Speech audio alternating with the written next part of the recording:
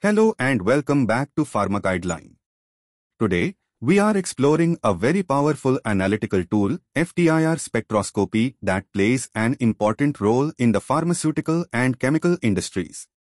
Whether you are a student preparing for exams or a professional in the lab, understanding FTIR is crucial for identifying and analyzing compounds accurately. So let's break it down step by step. First of all, let us know about FTIR.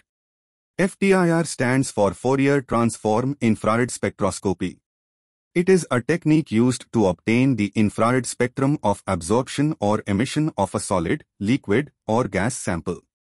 Unlike traditional IR spectroscopy, which scans one wavelength at a time, FTIR captures all wavelengths simultaneously and uses mathematical transformations to interpret the data.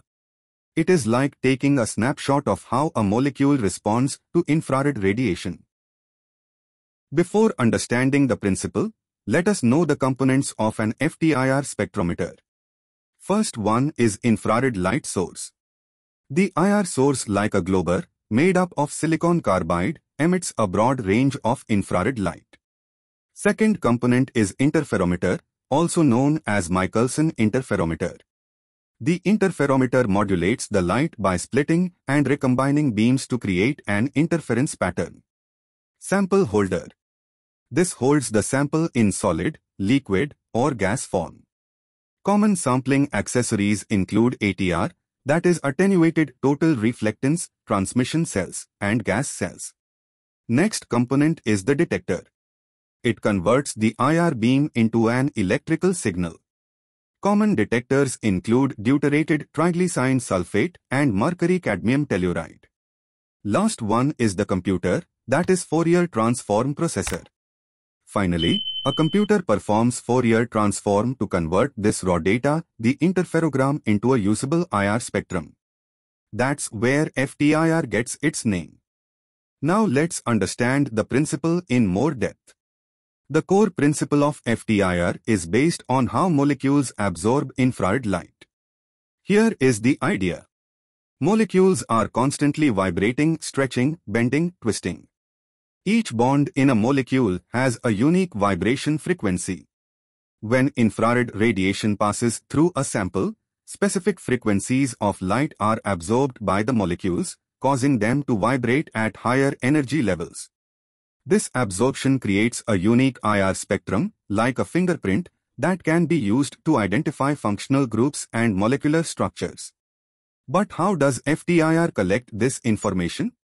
This brings us to the heart of FTIR, the interferometer. Let us understand working of FTIR. Let's break the entire process into 6 clear steps. Step 1. IR radiation emission. The IR source emits a broad range of infrared light that contains all the wavelengths needed for molecular analysis. Step 2. Interferometer modulation. The light enters the Michelson interferometer, where it is split into 2 beams. One beam reflects off a stationary mirror, and the other off a moving mirror. These beams interfere with each other when recombined. Step 3. Interaction with sample. The modulated IR beam then passes through, or reflects off, the sample. Molecules in the sample absorb IR energy at specific frequencies. Step 4. Detection. The remaining light, containing both absorbed and transmitted frequencies, reaches the detector. Step 5. Signal collection interferogram. The detector records a complex signal called an interferogram, which contains encoded information about all IR frequencies. Step 6. Fourier Transform.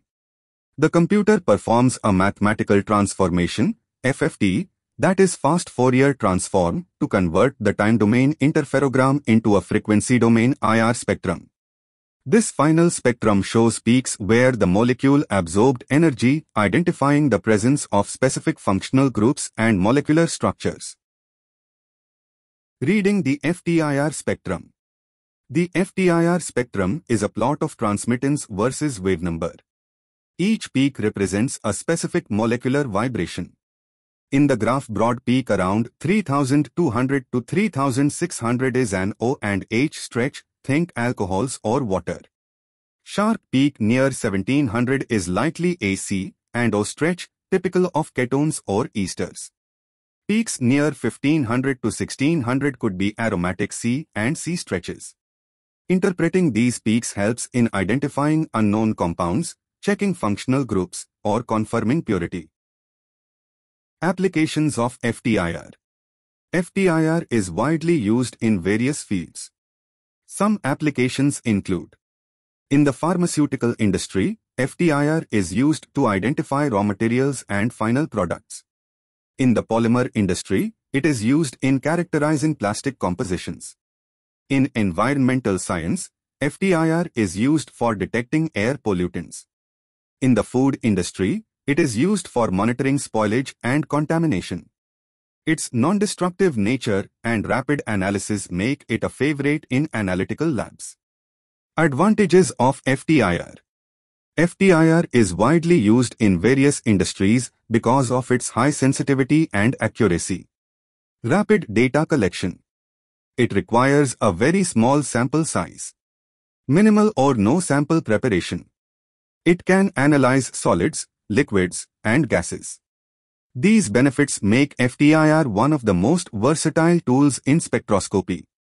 Limitations of FTIR are: it cannot detect symmetrical nonpolar bonds, like O2N to Cl2. Overlapping peaks can cause interpretation issues. Water and CO2 in air may interfere with readings. Common FAQs about FTIR. Question 1 is: can FTIR be used for quantitative analysis? Yes. With calibration curves, FTIR can quantify components. Question 2. How is FTIR different from regular IR? FTIR collects all data at once using an interferometer, making it faster and more sensitive. Question 3. What is ATR in FTIR?